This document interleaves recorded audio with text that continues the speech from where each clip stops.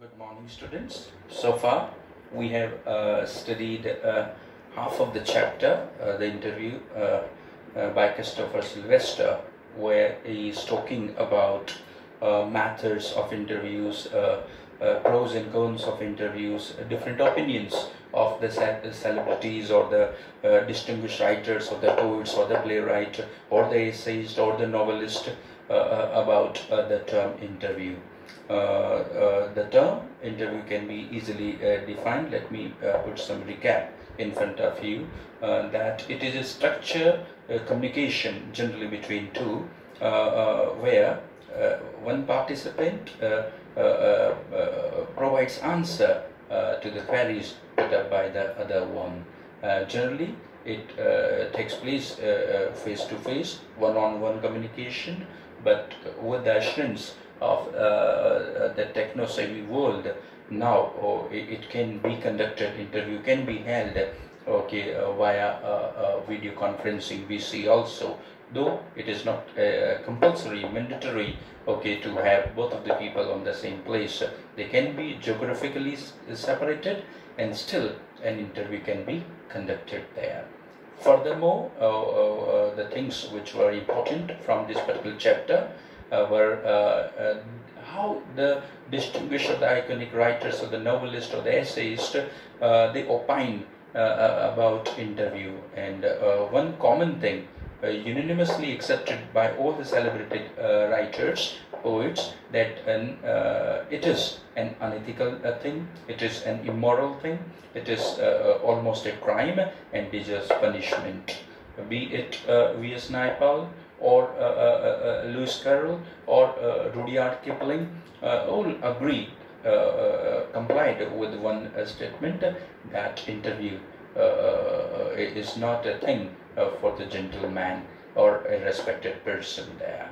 Furthermore, we have studied about Umberto Eco, an infame writer though, novelist though, but basically he is an academic genius who is a professor in Bologna University in Italy and who writes novels on Saturdays there.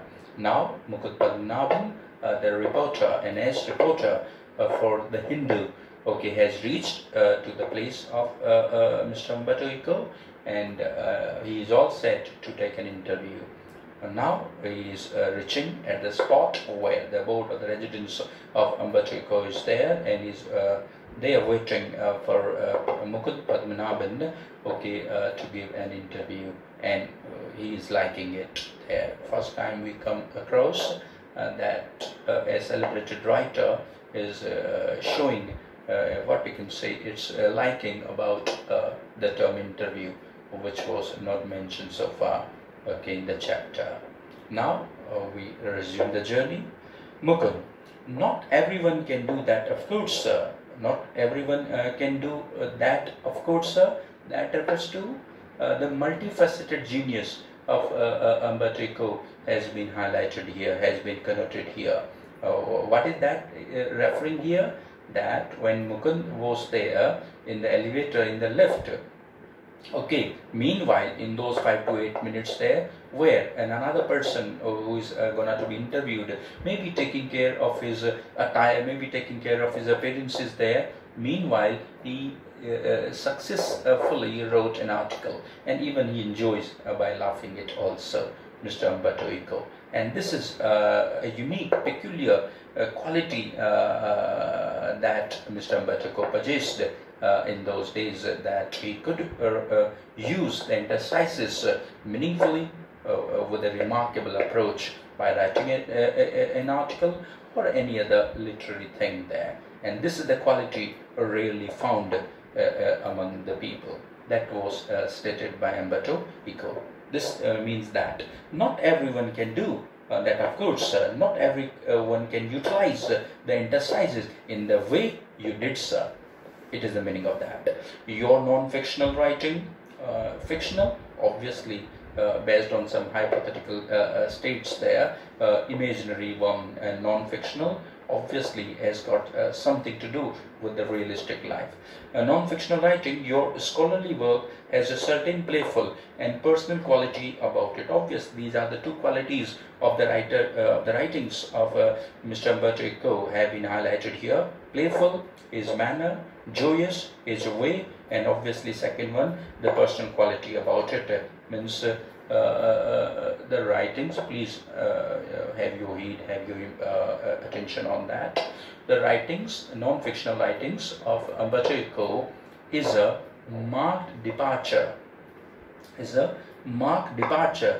from depersonalized writing of the other writers of that era or the contemporaries there. It means the contemporaries of Umberto Eco wrote more on a depersonalized mode, whereas the writings of Umberto Eco was personalized. How you can distinguish depersonalized or the personalized?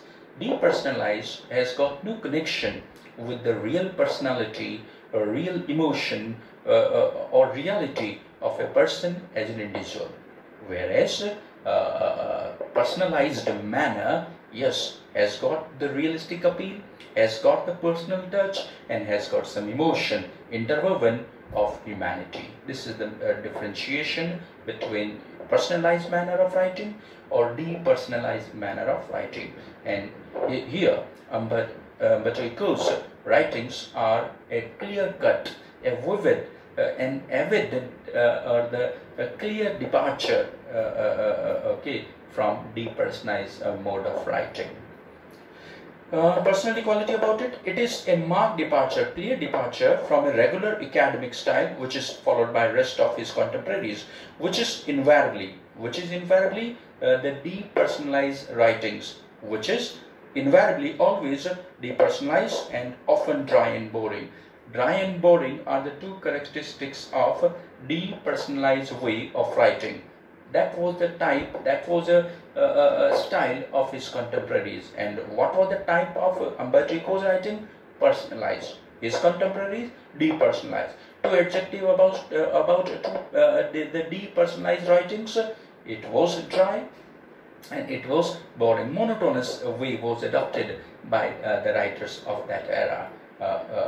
But he was an exception. Umberto Eco was an exception. Depersonalized and often dry and boring. Have you consciously,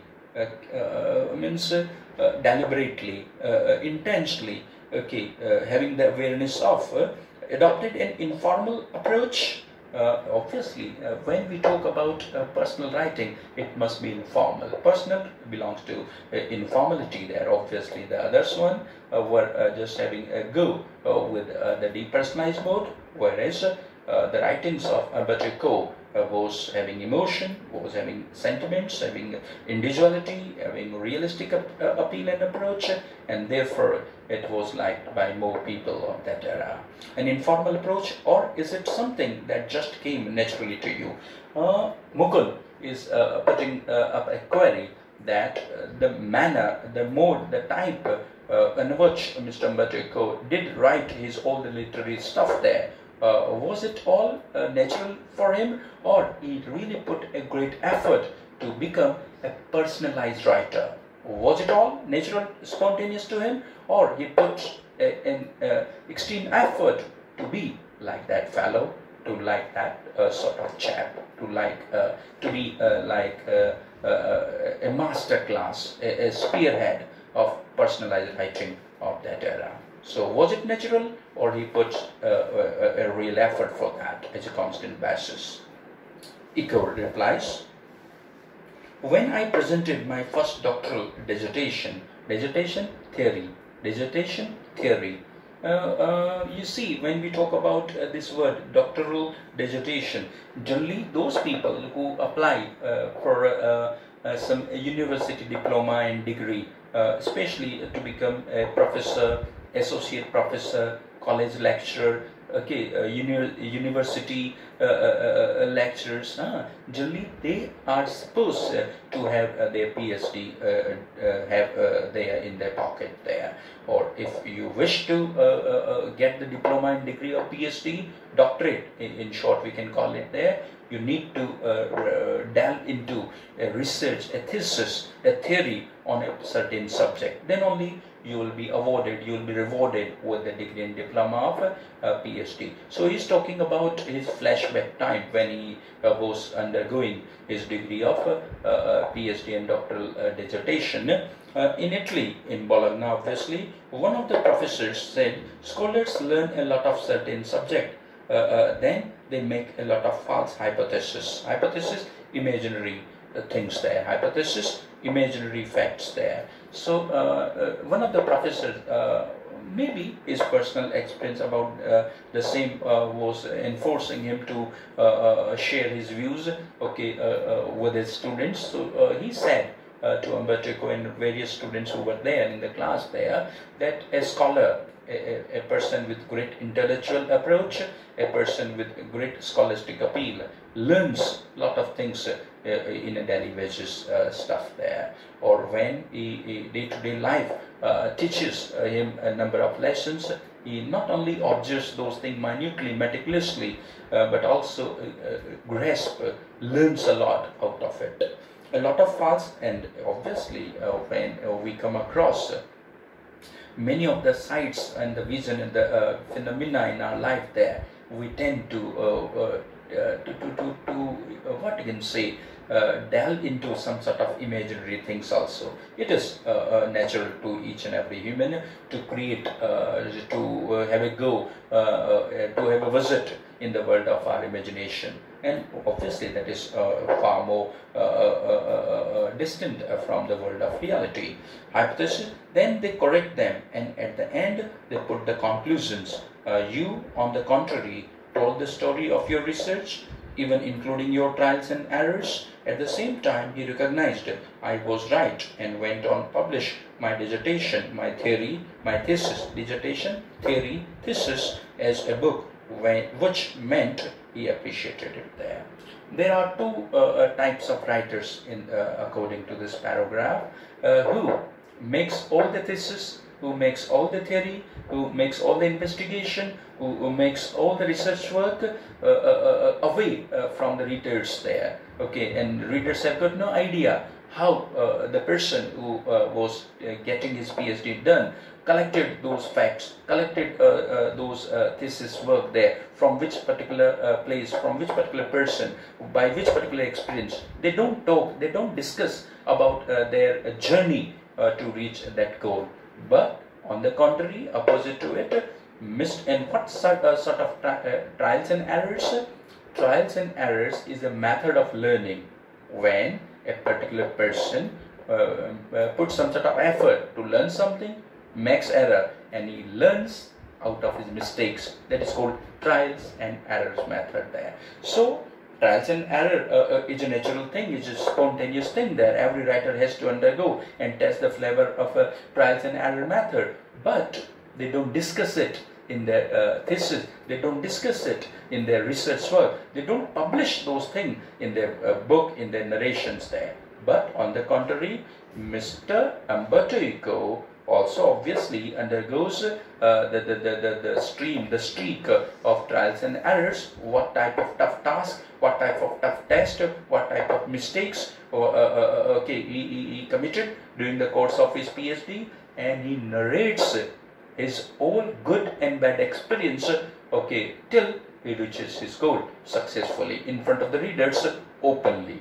And this is the first time, that was a peculiar, that was a unique thing, that the writers or the poets or the PhD holder people, the scholars, are discussing, are sharing their good and bad moves during the course of their PhD time there. This is the unique thing that separates, distinguishes, differentiates, takes Umberto Eco away from his contemporaries.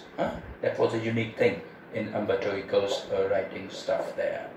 My dissertation, and when I published it because one more thing, okay, you must know, when a particular person undergoes the degree and diploma of a PhD, he has to do it under someone's guidance, someone's coaching, someone's tutelage, someone's patronage. Means you can't straight away get the degree by appearing in an examination. You need to get the guidance, you need to get the tutelage of a senior professor or what you can say, a lecturer of a university or a college who himself has done a PhD, okay, also, and yes, been imparting okay, his own knowledge and assistance to the junior ones there. So he requested his senior professor under whom he was doing his PhD that, sir, I want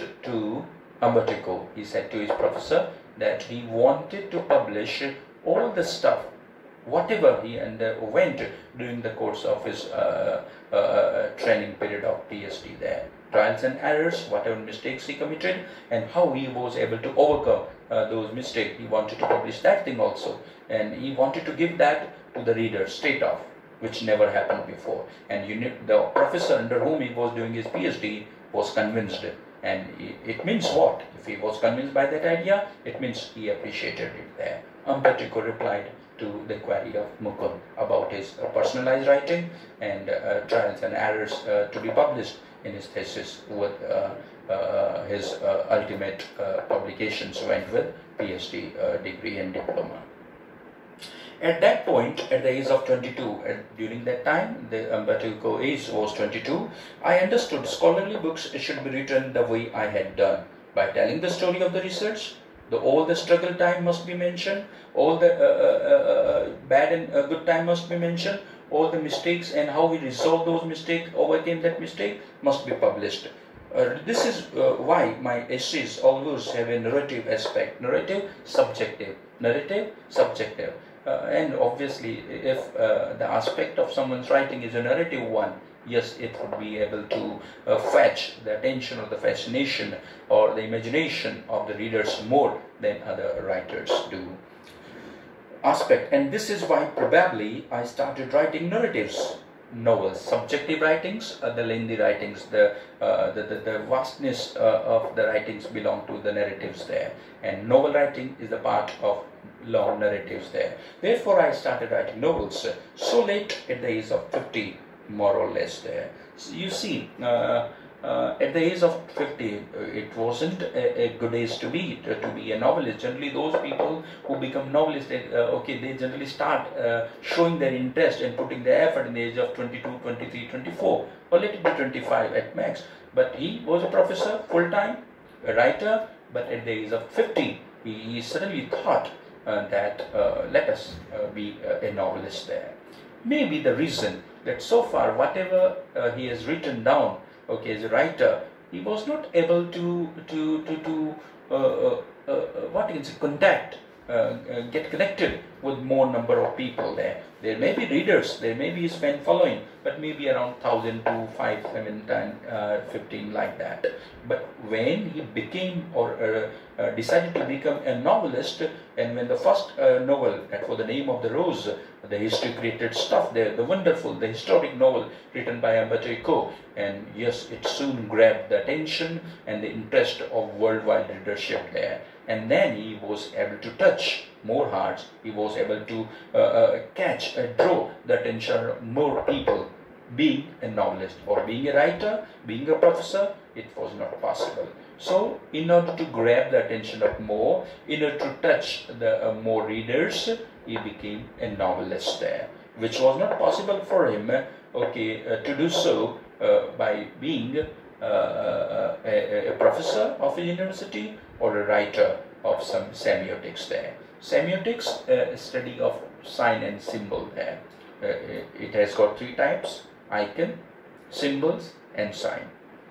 Semiotics, semiology, semiosis is a study of sign and symbol. It has got 3 types: icon, index, and sign there. More than enough for you. No need to study more or get yourself deeper, delve into this thing there. Semiotics, study of sign and symbol. It has got three types: index, icon, and a sign there. And Umberto Eco was a master on semiotics. I remember that my dear friend Roger Barthes was always frustrated that he was an essayist and not a novelist there.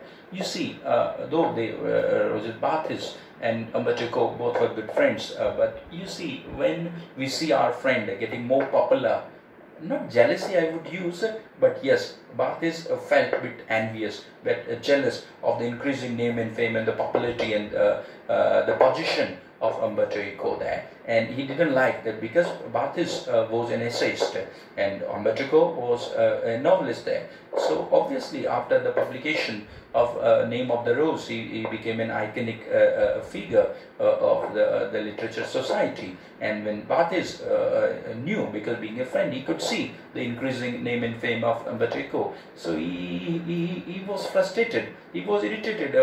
Many times he said, "Oh, Umberto Eco, oh, I really feel damn to my look damn there to my occupation of my work there. I'm an essayist.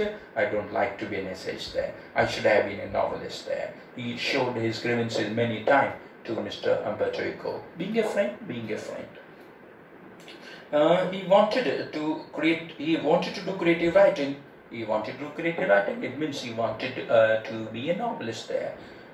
When you are an essayist like Roger Barthes was there, you can't be a creative fellow because essays will be based on certain theme, certain subject, and you cannot drift here and there away from it there. You got to stick to, glue to a certain topic. But if you are a novelist, oh, the entire horizon of curiosity is open for you there. You can use your whole imagination far and wide and can write your stuff according to your wish and imagination.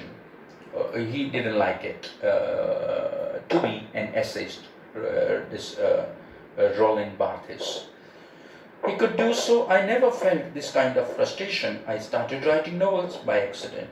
But Umberto Eco made it clear that he was not frustrated when he was a professor, when he was a writer.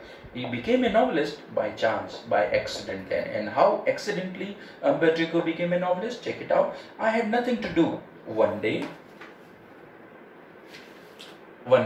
and so I started writing novels and probably satisfied my taste of narration, descriptive longings there. One who writes, who wishes to write, one who longs to write, subjective thing, long thing, okay, in literary stuff there. This is called subjective stuff. Narration, novel writing is the part of narration or subjective writings there. And one day he was having nothing to do and suddenly became a novelist there. Getting too much humble. It is not that much easy that someone was doing nothing. He thought to be a novelist there. It gets a real effort there. But he was getting a bit humble. Mukund, talking about novels, from being a famous academic, you went on to become a spectacularly, marvelously famous after the publication. Spectacularly means surprisingly popular there, huh? Spectacularly famous after the publication of The Name of the Rose. You have written 5 novels against the many more scholarly works of non-fiction there. So he was a novelist, but many non-fiction writing also he has taken down. Basically, let me tell you, he was a novelist after, but when he started his career in literature field there, he was a non-fictional writer. At least more than 20 of them. Mukund anticipated that around 20 books might have been written non-fictional. Year 20 refers to non-fictional writing of Umberto Eco. Year 20 refers to non-fictional writing of Umberto Eco so far, huh? Till he became a novelist. 20, I think, you might have taken down the non-fictional writing. Umberto Eco makes a correction. No, dear, not 20, it is 40. 40 non-fictional writings I have written so far, I have done so far. Over 40, amazing. Oh my God. Among them, seminal piece of work on semiotics. Among those 40, there is a piece of semiotics. Seminal, very impressive. Seminal, very imposing. Seminal, okay, what you can say, which can draw the attention of many people. Impressive, imposing. But ask most people about Umberto Eco and they will say, oh, he is a novelist. Does that bother you? Though he was a writer, he was a professor, and he was a novelist. According to Mukund Padmanabhan, that particular thing may be bothering Mr. Umberto Eco when the people take him as a novelist rather than a man from academic or a great scholar or an intellectual. Does this bother you, Umberto Eco? Mukund asks. Umberto Eco, yes, of course, it bothers me. I don't like to be called a novelist. You see, he didn't want it. He didn't want to be called a novelist because. Let me go further. He goes, yes, because I consider myself a university professor who writes novels on Sundays. Please underline this famous line. According to Umberto Eco, he basically is a professor in a university who writes novel on Sundays whenever he got free time. Sundays here, obviously Sunday means Sunday the day, but also means whenever he is having leisurely hours. Most people, yes, because I consider myself university professor who writes novels on Sundays. It is not a joke. Yeah, I mean it. I am a professor basically. I participate in academic conferences, academic seminars, academic seminars where the scholars do meet. In a meeting is called academic conferences, and not meetings of pen club and the writers. He doesn't feel proud to be the part of the pen club meeting or the writers meeting because he thinks himself a scholar, an academic fellow, and he believes himself a full-time professor who writes novel only on Sundays. And please underline this, I identify myself with academic community. Mr. Umberto Eco likes to be remembered by the people as a scholar, as a man of academics, as a professor who writes Sundays, who writes on Sundays, his favorite pastime, writing novels. But okay, if most people have read only the novels, laughs and shrugs, no issue. Laughs and shrugs, ha, no issue. If they take me as a novelist, no issue. Shrugging, moving your shoulder in humbleness, obviously. It's okay. It doesn't bother me. I participate in academic conferences, not meetings of pen club and this and myself with it. If they have read only the novels, laughs and shrugs, I know that by writing novels, I reach a larger audience. That is the truth. That is the truth, absolutely. That's true. That yes, by writing novels, Mr. Umberto Eco was able to reach more audience. Being a writer, being a professor, he could reach around 5,000, 6,000. But being a novelist, millions of people, millions of readership he was connected with.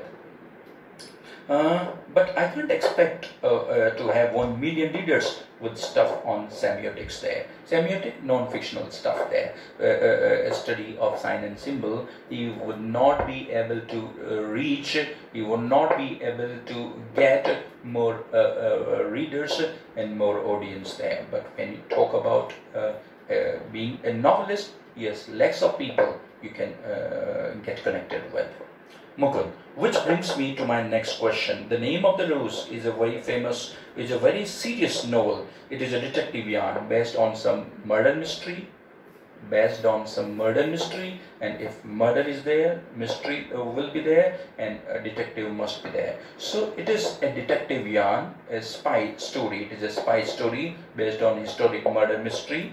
No one label detective yarn at one level, but it also plunges into, research into, goes into metaphysics, theology, and metabalistry. Underline these three components of Name of the Rose.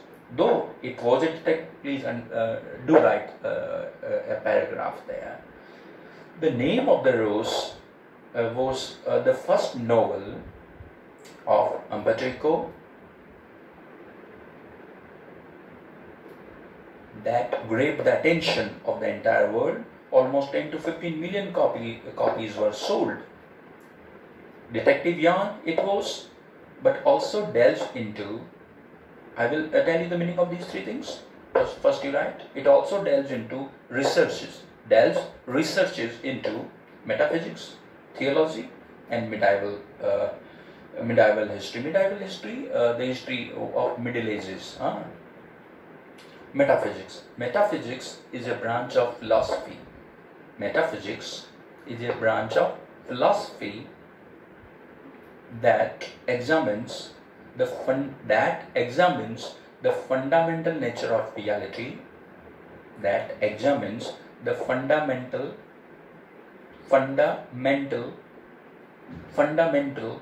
nature of reality. It also discusses the relationship between mind and matter, substance and abstracts, potential and actuality. Please do write it again. Metaphysics, in other words, in easy language we can have it. Metaphysics, a study of the elements that form universe, based on knowledge, truth, based on existence, truth and reality, based on truth, knowledge and existence. I repeat it again. Metaphysics is a branch of philosophy that examines the fundamental nature of reality. Second, it is a study of the elements that formed our universe. It also discusses the relationship between mind and matter, potential and actuality,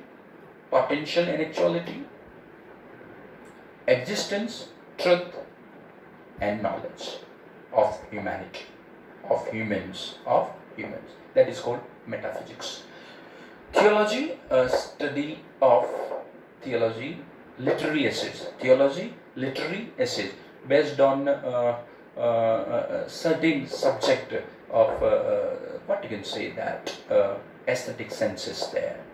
Theology, literary essays, and medieval history belongs to Middle Ages there. History belongs to Middle Ages. Theology, the literary essays based on a spiritual aspect, It enjoyed a huge mass. Were you puzzled at all by that? Though it was the part of, it was based on serious things, serious matter, serious subject. Metaphysics, theology, are not the words liked by the common people, but still it attracted the huge number of audience. How it all happened? Enjoyed a huge audience. Were you puzzled at all by that? Ambachiko, no, journalists are puzzled, not me. And sometimes publishers, and this is because journalists and publishers believe that people like trash and don't like difficult reading experience there. Generally, happy experience, the all readers generally go for that. And you see, Name of the Rose became popular, though it had a serious content, it had got a serious theme based on metaphysical aspect, based on theological stuff, based on medieval Evian. Not so easy, not easy experience generally the people will be having, but still it was able to attract the lakhs of people towards it. How it all happened there?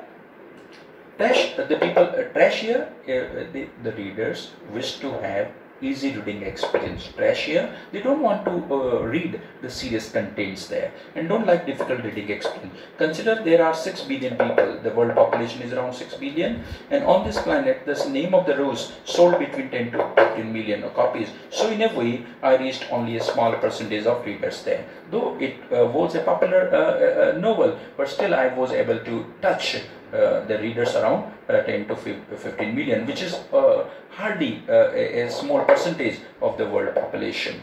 But it exactly these kinds of readers who don't want easy experiences there. Obviously, readers are of two types. One who got to have easy experience of reading, who doesn't want to trouble their mind while reading. And second one, the scholars, they want to have some serious reading experience there. or at least don't always want that. Okay, not always though. Yes, obviously.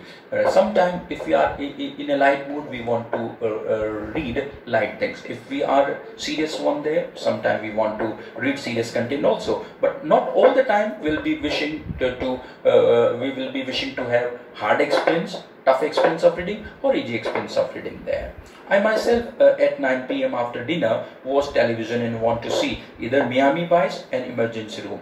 Miami Vice and the Emergency Room are the two popular serial, comedy serial, fictional serial of United States of America, and he too watches these light serials there. But light serials can be viewed 1 or 2 hours, but rest not the entire day long. Miami Vice or the Emergency Rooms are the two serials there. I enjoy it and I need it, but not all day long. I can watch them 1 or 2 hours in a day. Light things can be accepted, not all day long. Could the huge success of Mukund puts up another query? Could the huge success of the novel have anything to do with the fact that it dealt with the period of medieval history? Mukund wants to or wishes to know the secret, how the name of the rose became such a popular, such a famous thing. Was it the same? Was it the reason that since it was based on medieval history, the threads were taken from medieval history there, therefore it became so popular? Is that having anything to do with the success since it was based on medieval history in Bajiko? That's possible, probable, not sure though. But let me tell you another story, because I often tell stories like a Chinese wise man. What is the what you can say that the characteristic of Chinese wise man? Chinese wise man type means an old man who tells the story in a very gingerly manner, by keeping some secret from the readers, so that the intensity and the curiosity of the readers could be prolonged till the climax of the writing or the novel or the story. I tell my story like a Chinese wise man. My American publisher said when at the time of the publications of The Name of the Rose, the editor, the publisher was a woman. Okay, and what she said to Bajiko, my American publisher said, while she loved my books, she didn't expect to sell more than 3,000 copies of Name of the Rose there. Name of the Rose, when it was first published there, the publisher wanted to publish only 3,000 copies because she thought it would not get that much of popularity. Copies in a country where nobody has seen a cathedral or studies Latin there. Cathedral, a big church. Cathedral, big church. People may be God-fearing in America, but they don't often go to churches. Or if they are not God-fearing people, religiously damned people, she thought that Name of the Rose would not be that much popular among those people who are God-fearing but don't visit the church too often. Coffee where nobody had seen a cathedral or studies Latin, so I was given an advance of 3,000 copies at the time of The Name of the Rose when it was published. Okay, it was he was given only the advance, the money, okay, for 3,000 copies. But in the end, it sold 2 or 3 million in US, and around the globe 10 to 15 million copies of The Name of the Rose were sold. It was a huge success. A lot of books have been written about the medieval past far before mine, and I think the success of the book is a mystery. It is not so. Umberto Eco is making it clear that since Name of the Rose was based on medieval history, therefore it gained a great popularity. Before that also many of the books were based on medieval history, but it didn't click, it didn't get that sort of popularity, name and fame then. So we can't really say that it was the only reason of his grand success, that it was based on medieval history. Last 2 lines, dear. I think the success of the book is a mystery. Nobody can predict it, nobody can guess it, why it became such a famous novel at the end of the day. Nobody can predict it, assume it, predict it, surmise it, make a speculation about it. I think if I had written The Name of the Rose 10 years earlier or 10 years later, it would not have been the same.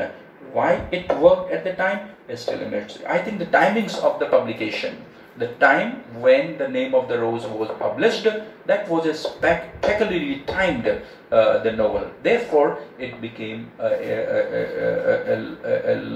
huge, an imperishable success there. almost 10 to 15 million copies were sold. If he would have taken down this novel 10 years before or 10 years later, he is suspicious about the success of Name of the Rose could have got that much higher, that much epical, among the readers there.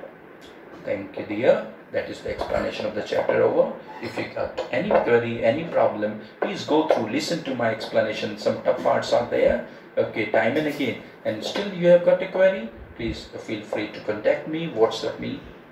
Thank you.